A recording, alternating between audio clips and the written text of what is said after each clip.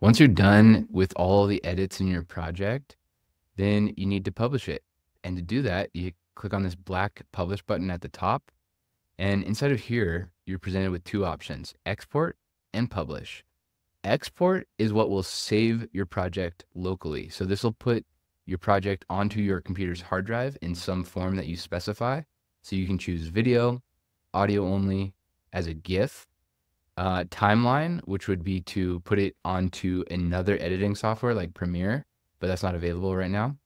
You can do it as a transcript, which will be a Word document, or as subtitles, which will be timed Word documents that you could put onto YouTube, for example.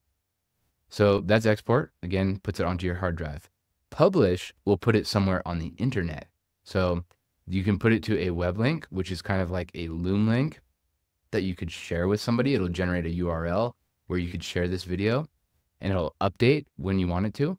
You can publish it straight to YouTube, which I can't do right now because I'm in a version of Descript that doesn't allow that. You can publish to any of these podcast hosts if you use any of these.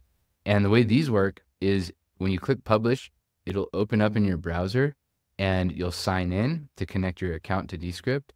And then once you do that, you'll hit publish again and your video or audio project will get published straight to that source. If you want to go deeper on Descript, continue watching by clicking on this video next.